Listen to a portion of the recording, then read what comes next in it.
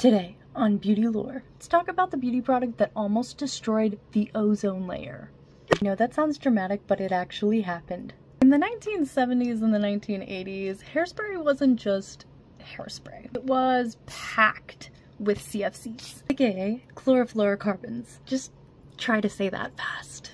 The problem was, when these CFCs floated all the way up to the upper atmosphere, the UV radiation actually broke them up. CFCs became chlorine atoms, and those literally broke up molecules holding the ozone together. Thankfully, by the early 80s, scientists were noticing this giant hole opening up over Antarctica, and aerosol products, including beauty sprays, were a noticeable part of the problem. But CFCs work! Here's the thing though, beauty companies love CFCs because they dried really fast and they gave you that Aquanet giant 80s hair. Now imagine a billion-dollar industry trying to fight back against this. Maybe you think, okay, let's just get rid of them. However, the beauty industry had sunk billions of dollars into these propellants. But by 1987, the evidence was too difficult to ignore. The world came together and decided to sign something called the Montreal Protocol, and this phased out the old CFCs. Modern-day hairsprays use totally different propellants,